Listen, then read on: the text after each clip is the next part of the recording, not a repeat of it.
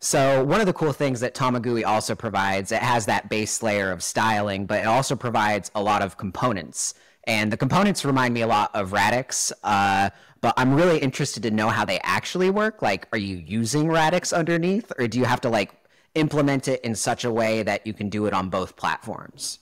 Yeah, I was definitely inspired by is it Radix? I've been calling it Radix. I'm bad at this.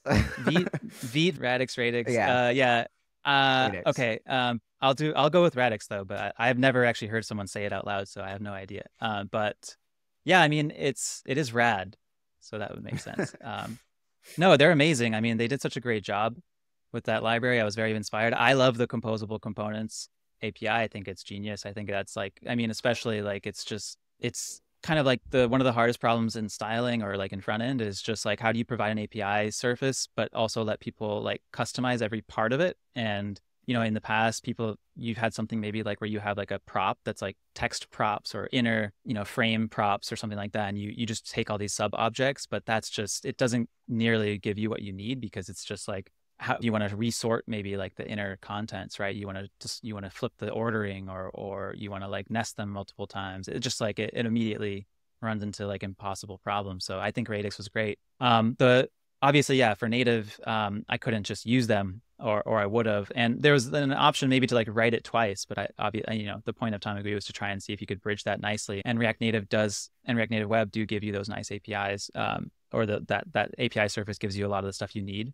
to implement it. So my process was actually to most of the time just to steal, like to take the source, obviously leave the licenses in place, and then to like rewrite it, but use kind of a similar structure. So like a lot of the Tamagui components started as like, we need this, let's think of the right way to do it maybe for native. Some of them are a little different in like how they actually work or what they do, but a lot of them are very similar, and even started out as just like taking the Radix source, kind of stripping it down, re-implementing a lot of the insides, and then getting it to work with some of the more Tamagui like style ideas. Yeah, it's been really nice. So like yeah, so it definitely, even the website, I think we took some of the ideas from like, I think I even took some of the website like documentation, like the show code and some of the toggles and stuff like that. It was just great artist steal. But yeah, shout out to that team, and I think they did a really good job. And there's some differences, like Tamagui didn't start out as unstyled, but it does have an unstyled prop now for almost all the Mm. components, so you can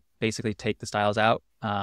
I think for version 2, we're sort of thinking about going fully, like having like an option just to import it as unstyled, basically, or yeah, just to bring your own styles a little bit more cleanly. But we're almost there. Basically, have it almost working. And then there's some like cool stuff that's come from that Radix style approach, which is like one of the big things that I think is one of the coolest parts. And I just haven't done a good job of like talking about it or demoing it. I've got like some cool demo videos for sure that I think we could put out that would show this. But we have this idea of an adapt component that if you nest it inside of your like certain components, you can adapt them to other components for certain platforms or certain media queries. So for example, like a modal or a popover, you can adapt into a sheet if it's on like Mm. a touch device or something like that, and then it'll actually portal the contents. So it's kind of cool. Like you just have this like one big thing that's like, your portal and has all the contents and everything you need it. And then inside of that, you just put adapt, and then you put sheet, and then you have all your sheet components, which are also Radix like. So you can customize all the sheet stuff.